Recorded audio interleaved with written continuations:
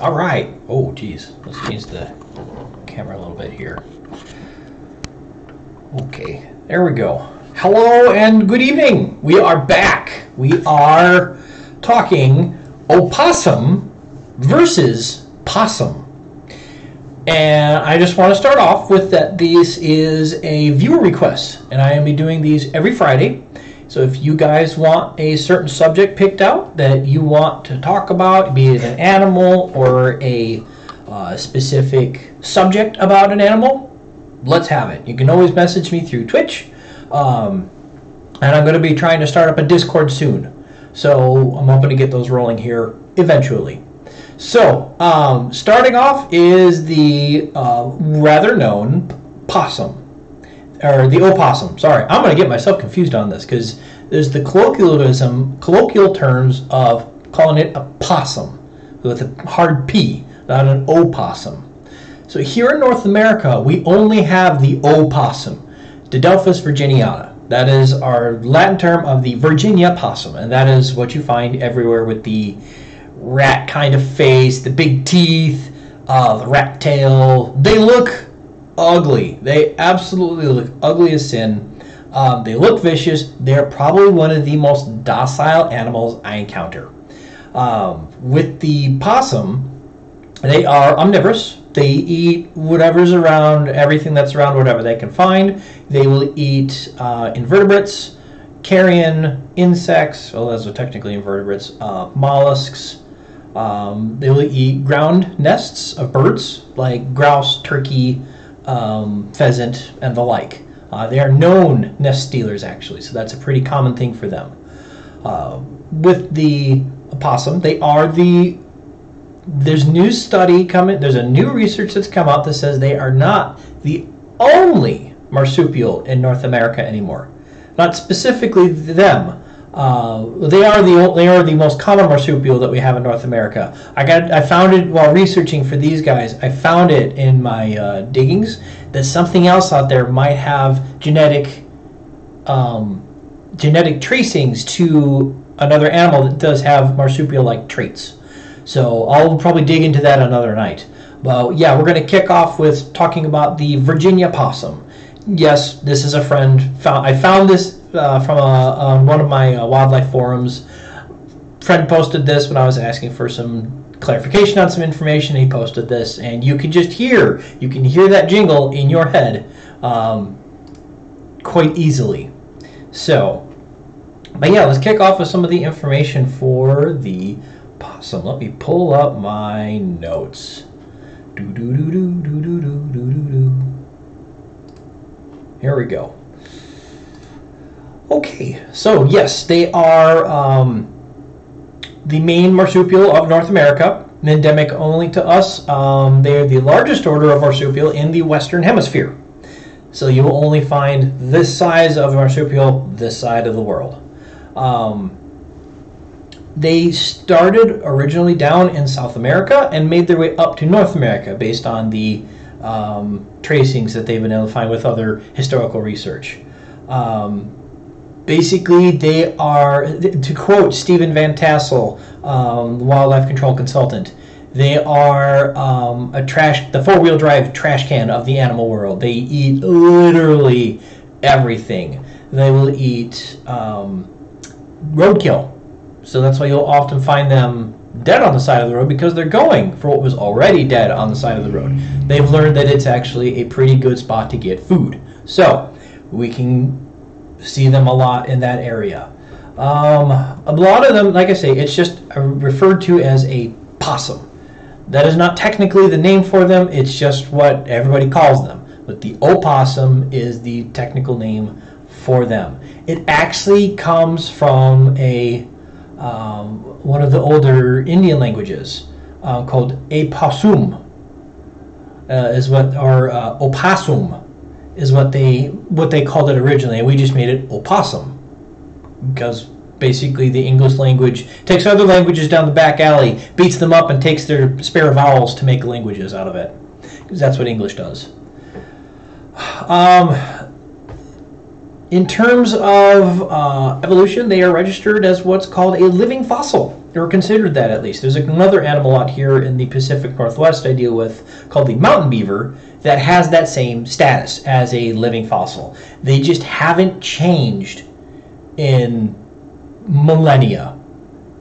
In terms of their, or in terms of evolutionary standards, they can still find skeletal remains very close to this, to what we have present day. So they just haven't changed for thousands of years.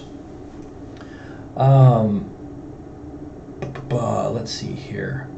There weren't a lot of them at the time, but they are all over the place now. And again, that's humans to blame. They will absolutely pilfer your dog and cat food. They'll eat whatever falls out of bird feeders. They are technically semi-arboreal. So arboreal means they live in trees. So being semi-arboreal means they'll live in trees sometimes. They have the ability to climb. One of the cool physiological features of an opossum is actually their back foot. Their foot doesn't look like a traditional foot. Their foot sits, I want to make sure I'm making the thing, their foot actually sits out like this. Like they have a thumb that sticks all the way off to the side. Or like, more like that, or actually more like that. So it's a reverse hand almost for them, but it's not technically a thumb. It's just another toe that allows them to grip. It's one of the goofiest things you can ever see. But that also makes tracking them very definitive on what the animal, when it leaves its footprints in the dirt and the mud and the sand, it's very easy to see what it is that walked through there because of their splayed fingers and the back foot.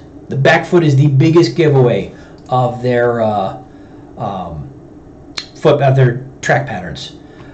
And so there's another thing about marsupials that is true for all marsupials. Bifurcation. They have, both males and females, either a bifurcated peni or vaginal opening. Yes. They have a double-headed dragon and a twin receiving sac. Yes, that is possums. That is marsupials in general. Possums are very known for that. Possums also have one of the the most amount of teeth of the North American mammals. They have, where'd that go?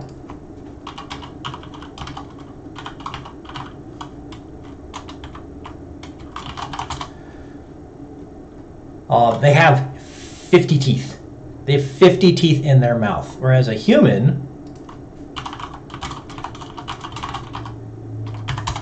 I couldn't find the notes, so I just did it. Humans only have 32. So they have almost twice as many teeth in their mouth than a human does. So they have the most amount of teeth than any mammal in North America. And that's leave it to a possum. That's just something that they do.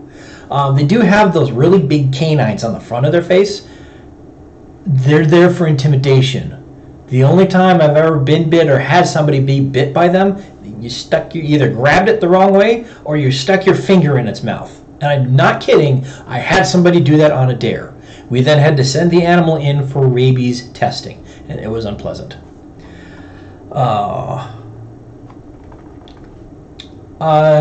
Sexual dimorphism is not huge. Males tend to be just bigger, heavier, and have larger canines. That's about it. So there's no big difference between the two. They're fairly nomadic and solitary. So long as there's food and water that's readily available to them, they'll stick around. That's pretty much the most that there is to it. Their tails are mildly prehensile. As they get bigger, it's harder for them to use it because they just get bulkier.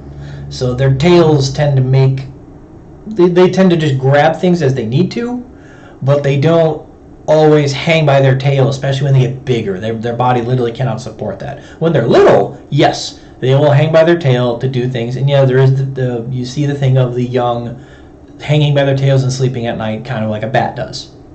Yes, they can do that. No, they don't do that all the time. But it's very common for juveniles because it's just a more safe area for them to get to. They will make a nesting location out of leaves, sticks, branches, garbage bags, plastic bags, whatever they can get their paws on, and they'll pull it into a den area and sleep on that. See, vocalizations are kind of a gargling growl. It's more an intimidation thing and a little bit of a back off warning for an opossum, but it's not really it's not loud. It's literally more like a growling gurgle. So they don't bark, they don't really make a lot of noise. If they do, they're either really scared or just before they start playing possum, and we'll get into that in a minute. Before they start playing possum, or they're either doing a little bit of like a smacking noise for drawing in females. It's kind of their mating call, as much as it is. I'll talk to them their diet. They eat literally everything. They have been found eating grain. They do need a lot of calcium, so they will chew on bones, is one of the things about the opossums as well. Okay, we got 3 people hanging out here. I want to see who's here. Britta, Diapered, and Lost Cor. Hi guys, thanks for hanging out. I just always like to see who's here and who's hanging out. Since I have a much smaller crowd right now in these iterations of my talks, the early years I'll call this, it's easier for me to look and see who's here and give shout outs to everybody. In terms of relatives, yes, they're related to kangaroos. Yes, they are marsupials in that fashion. They are marsupials to that fashion. That doesn't mean they're a genetic beeline going right back to a kangaroo. One thing that's very interesting about them is they are practically immune to rattlesnake and pit viper venoms, and they regularly eat these kind of snakes. It's unique to this particular species. One of their close relatives, which is actually the brown four-eyed possum. I'm actually going to pull up a picture here of that. These guys are down in South America, where they've all branched out from. They are smaller. They don't really have the physiological makeup the same way that our Virginia possum does, but there's several different possum species down in South America, which is where they started from. But they can take on most venomous reptiles, and I was doing some digging into that. I thought it was really fascinating. So about it, there was a patent made for an antivenin in 1996 for a person that found, we're going to dig into a little bit of science here, that it was found based on a protein peptide chain. Peptides are the, biology, you're escaping me here. Peptides and amino acids are part of what work on a cellular level. A lot of the way your body reacts to the hemotoxin and the neurotoxin, so the blood venom and the neurological damaging venom, are based off of how those peptides and amino acids react cellularly. So these the possums are practically immune to them because of these protein strains, and they've been working to try to replicate and synthesize these proteins and the amino acids in order to actually make an all general antivenin using the possums, or the opossum. So I'm gonna fault at this.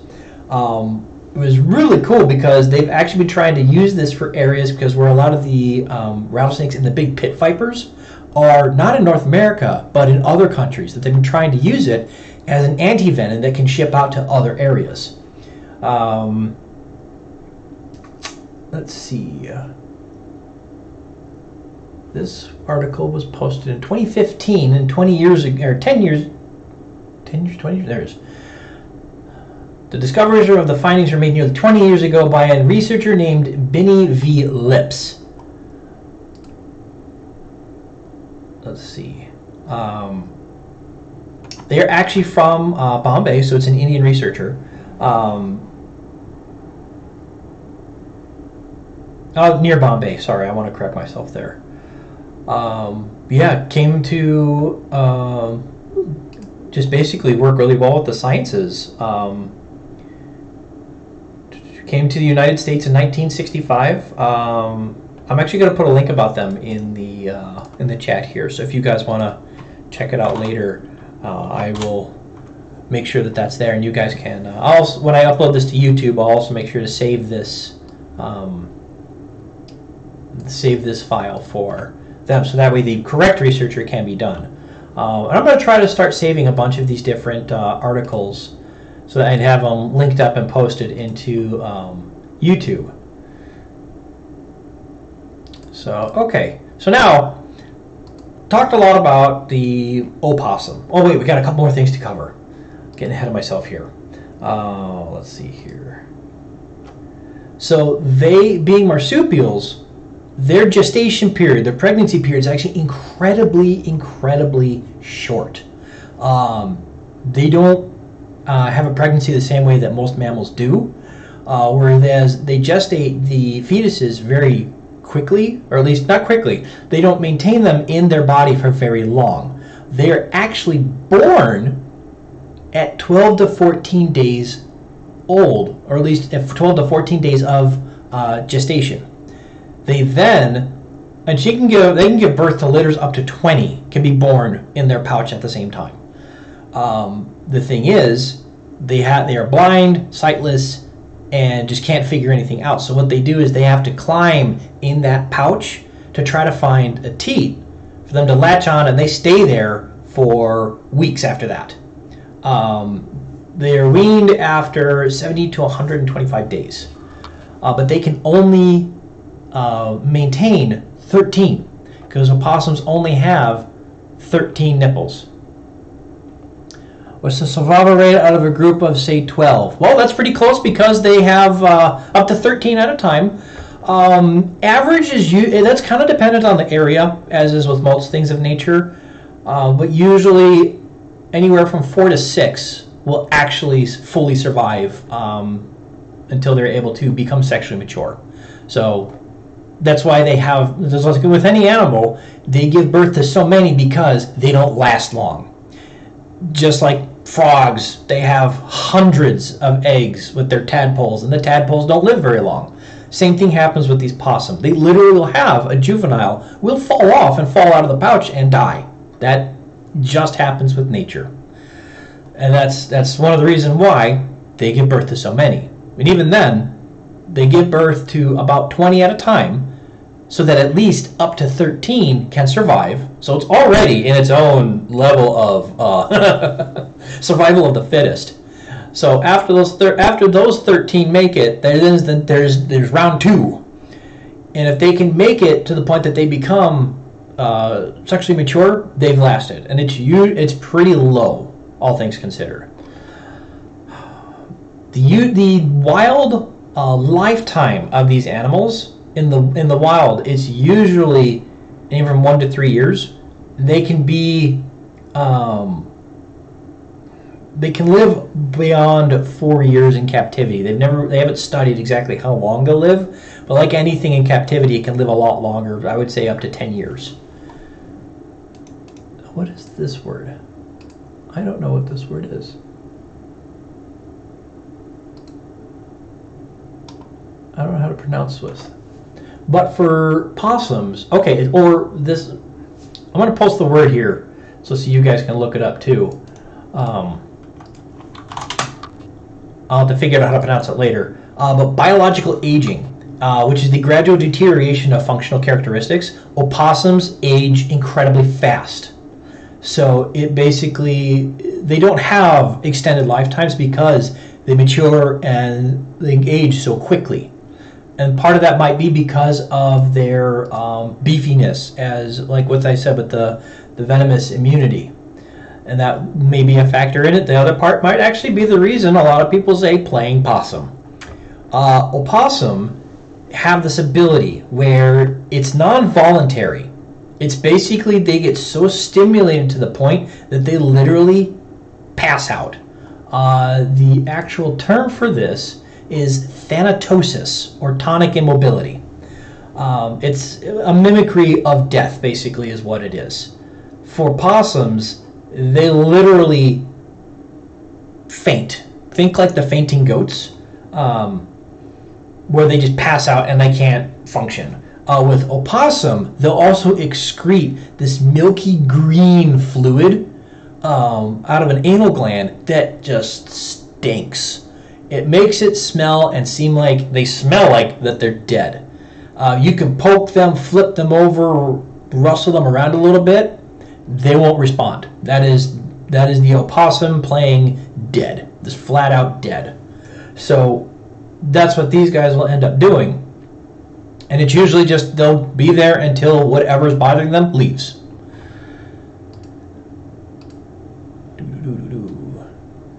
And so we try to make sure whenever I deal with them, I don't let them get to the point where they actually pass out, because I've gotten this ooze on me. I can only call it ooze because it's green and it stinks.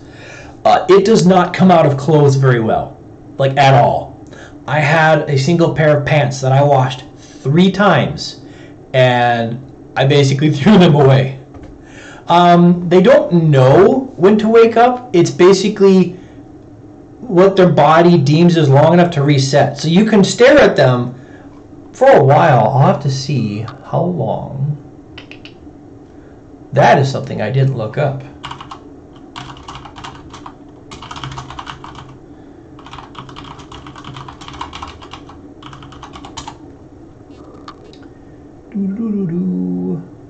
Oh, it can last up to 4 hours.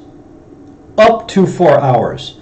From the very mild from the very mild observations I've done, it can be anywhere from 15 minutes to half an hour. That's just from what I've encountered, but it can last up to 4 hours. I mean, I want that napping ability. I'll take it. I mean, most of the time I hit the bed and I just pass out and I'm done. Ask my ex, any of them, they'll know. But that is usually more for. There's a lot of other creatures that have this ability of thanatosis.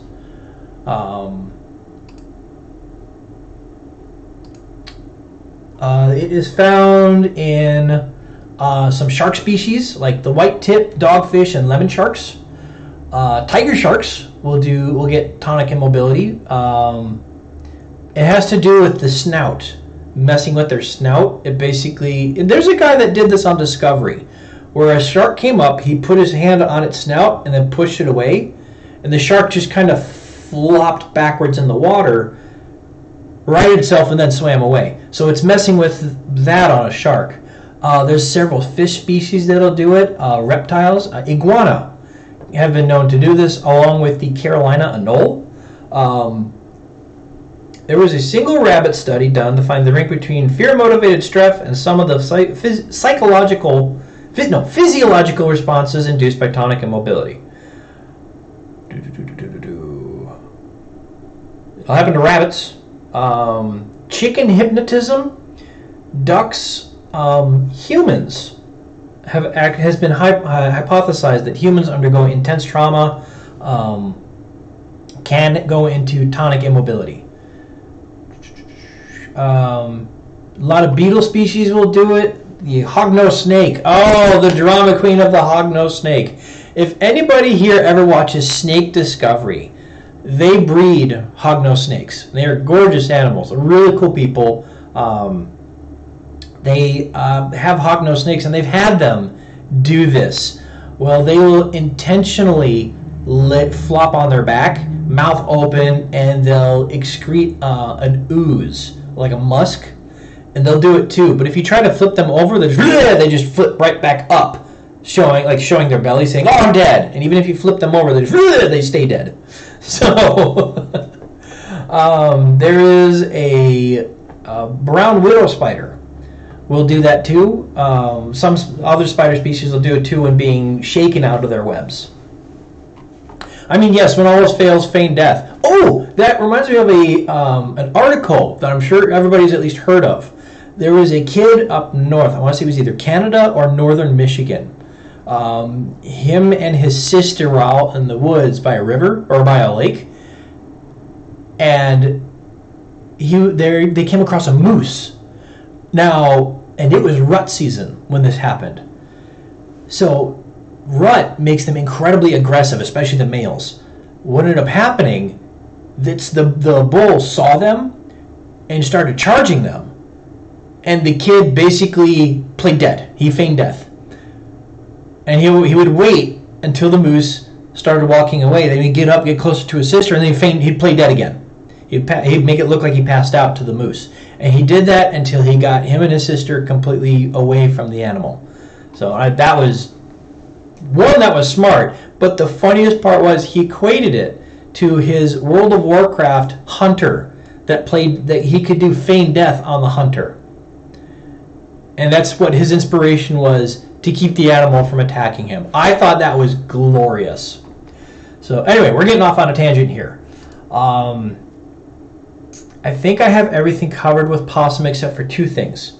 There's been a lot of talk about opossums being resistant or immune to rabies. And I want to be very clear. Things can be resistant, but they are not immune. All warm-blooded mammals can contract rabies. No questions asked. Hard stop, that's it. Plain as day, all warm-blooded mammals can contract rabies. Now, just because you have never seen certain animals become positive for rabies doesn't mean they've lasted long enough to be taken and studied, because with small animals, like squirrels or rats, they can't contract rabies. They just die very quickly from the rhabdovirus. And we can make that a whole talking point. There's so many things we can discuss and talk about for rabies studies and things that have different names. There have been rabid beaver. Actually, rabid beaver have existed and have attacked humans. That does happen. Reminder, drink your water. If you got your water nearby, drink it. Okay. The other, and I touched on this before. Oh, Kurt's not here, so of course he would get to miss out on my rant for this whole thing.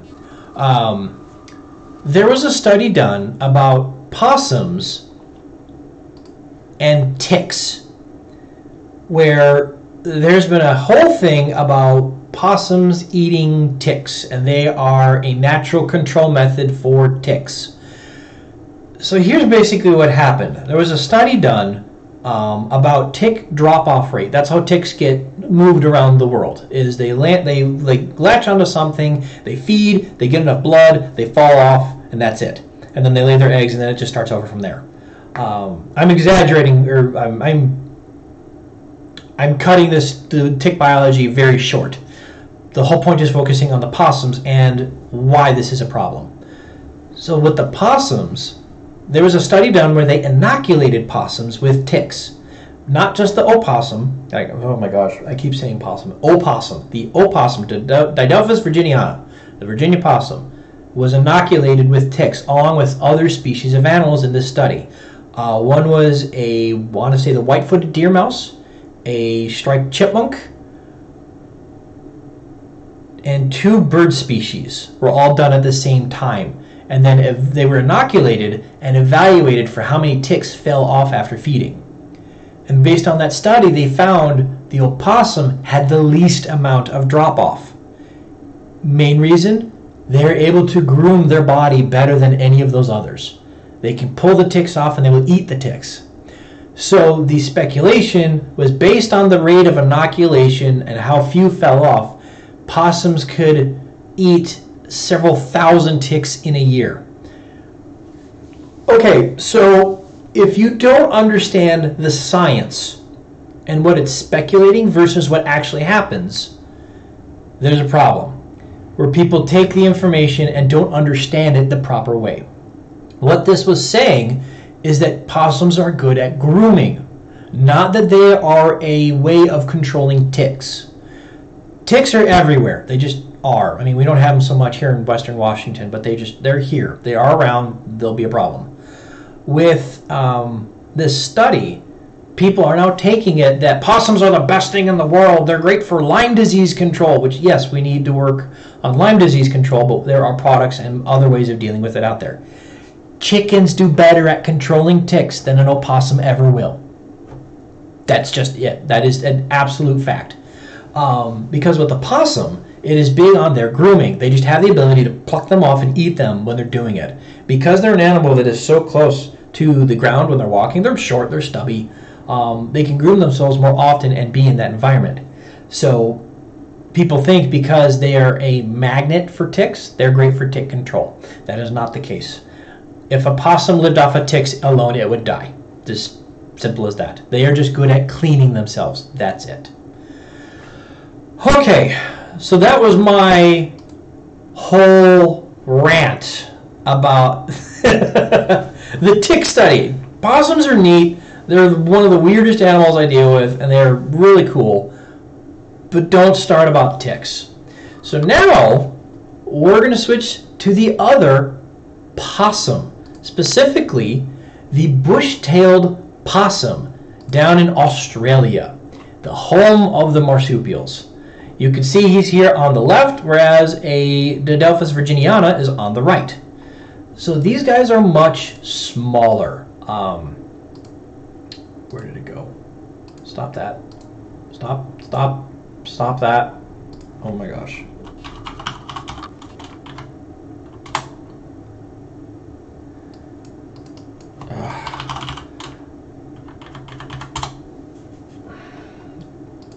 So the most often one seen down there is the common brush-tailed possum. They are from Australia originally.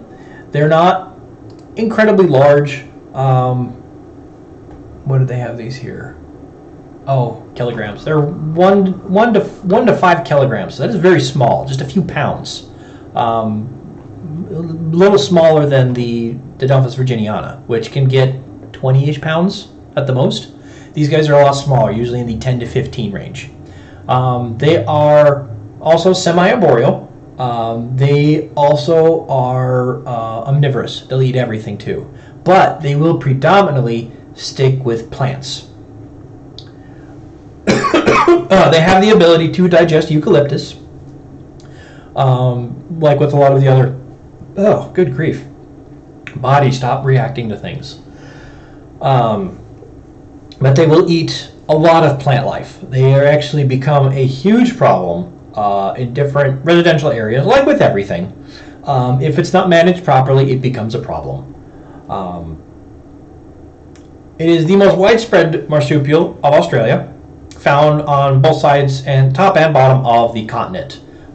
They were brought up to New Zealand in the 1850s because just like with the nutria, it's all about fur. They were trying to make a fur industry out of the bush-tailed possum, or brush-tailed possum. And the problem was, one, the first group that they were brought over there didn't survive. They didn't last long because of the environment, whereas they're brought over again in... The first opossum population to thrive was in 1858. That's thriving. And then by the 1950s, they were declared a complete pest, where they were just destroying the plant life. And we're talking not in the thousands, but by the 1980s, there were anywhere from 50 to 70 million brush-tailed possums in New Zealand. Now, I don't know if you know how big New Zealand is. Koalas can only eat eucalyptus. Let's do a quick check on that. I'm not sure if that's exclusively what they eat, but they predominantly will eat eucalyptus. They eat a variety of them, but it looks like it's predominantly the eucalyptus tree. Well, it's predominantly, but they'll eat a couple other trees, that whatever's available to them as well. That could be another subject for us to touch on. Oh yay, I could have used this other article earlier.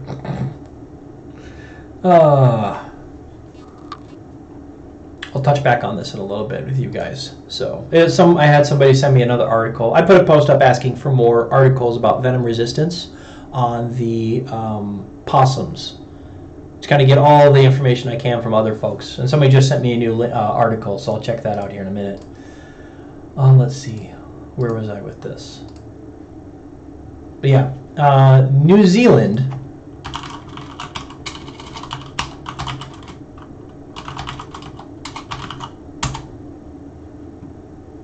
New Zealand is, let's see here, 130,000 square miles.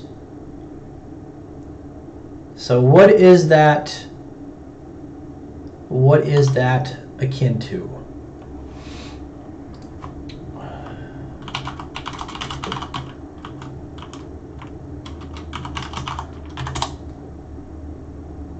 Okay, let me put it this way. Oh my gosh, I have something. Texas, the state of Texas, is 268,000 square miles. So you have, in a country less than half the size of Texas, there are 50 million brush-tailed possum living in this country. That is absolutely insane. Because as a point of reference, the human population in Texas is 30 million. That's the entire state of Texas is 30 million.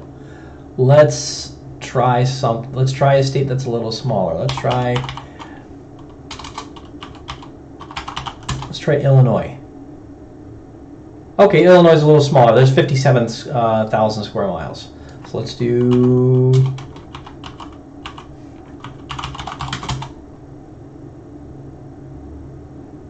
Oklahoma. We're getting closer. 70,000 square miles.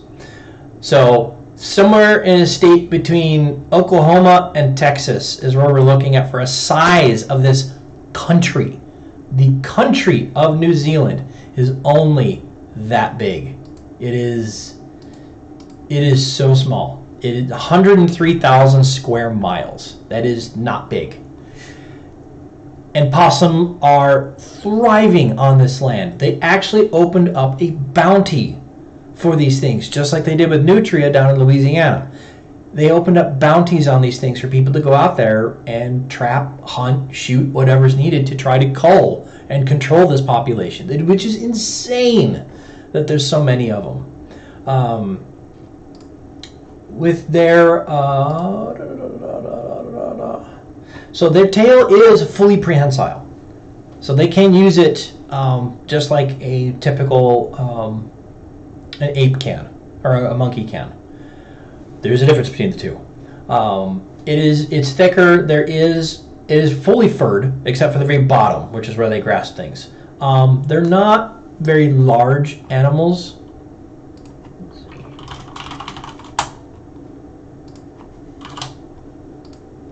Maybe, again, just a touch smaller than the opossum. With the tail, they're about 28, 30 inches. Didelphis virginiana, they are the same size. That is the opossum here in North America. So they're a little smaller. They're a little leaner than our chunky boy possums. That's what ends up happening with that. So, so they can get to more places because they are semi-arboreal as well, but they can climb better than the Didelphis virginiana. Some of their predators naturally are foxes, dogs, cats, goannas, large snake species, and owls. Predominantly will get them. New Zealand, they are the biggest predator, or the biggest predator in New Zealand. They eat the eggs, they eat the birds, they eat insects, they eat everything. They will strip plants, they will strip gardens, because they are more of an herbivorous animal down there. But they are more arboreal than ours will. They do have vocalizations, a little more than ours do. Clicks, grunts, hisses, chatters, and a cough, and some screeching. So they can do a little more than ours. Ours are just so friggin' dopey. I'm sorry, I just find our opossum to be so dopey of an animal. But the big thing is that the bigger problem with them is that there's too many of them in New Zealand. They're fine to be in Australia because they actually have, what is this? Exudative dermatitis? Oh.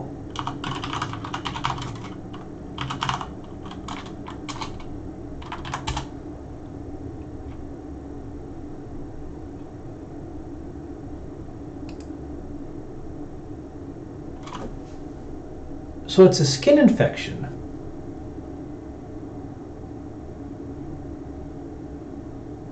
Greasy pig disease. These guys can actually get this. Exudative dermatitis. Huh. I just saw this on one of their pictures. It usually comes from overcrowding and a lot of regular combat with other species.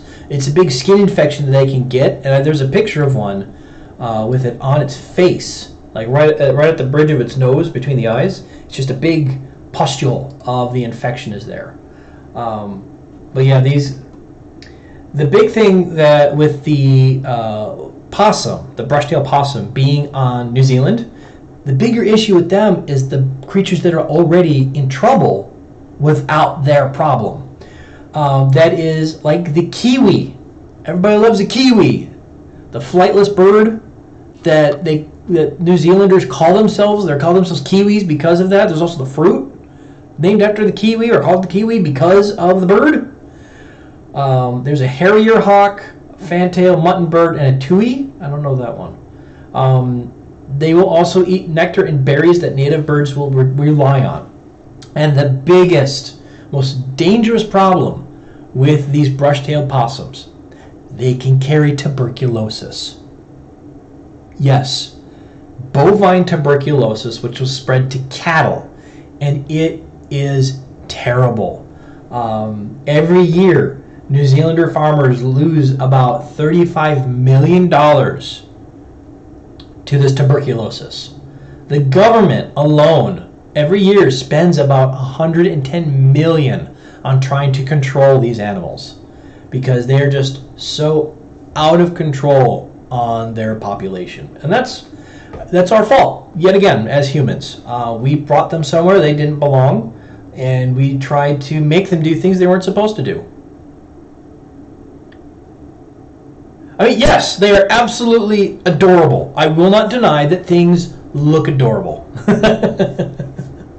And you can actually see, basically take that whole section between where the eyes and the button of the nose, that whole patch of skin right there was just a big pustule from the dermatitis that this guy had from being in a fight with another one. They can absolutely look adorable, but that doesn't change the fact that they're being a huge problem. And this is where management comes in. I am all about management. As long as we can manage a situation that we controlled, that's all it really comes down to. Okay, so that's pretty much it for talking about the opossum versus the possum, or the brush-tailed possum. So we have Didelphis virginiana on the right, and the brush-tailed, or the common brush-tailed possum on the left. So that kind of shows you they are both marsupials. They both have the name possum, but when somebody talks about the opossum, they're talking about our white-faced, gray-bodied, rat-tailed kind of possum. And then there is the brush-tailed possum down in the Australian area that has invaded New Zealand because of us on the left. And they have the cuter visage of more fur, more furred tail, and the greasy pig disease. Yes, the greasy pig disease. That is that one kind of surprised me. Through all my research, I'm surprised I missed that. But that is one of the diseases that they can contract. The other is, like I said, that tuberculosis. The tuberculosis is a big one, and that's something that can potentially become a zoonotic, where it may mutate to the point that it will infect people. And that is a whole discussion all in itself. So I appreciate you guys. We're at the 45-minute mark, and I think this is a good point to end it. Tuesday, we will be talking about mountain beavers. Mountain beavers is the other one I was talking about that is noted as a living fossil. So we will be talking all about that on Tuesday, 6 o'clock West Coast time. Tune in. I'll be here. You'll be there. And we'll talk about the mountain beaver. But have a good night all. Make sure you drink your water. And I'll see you again.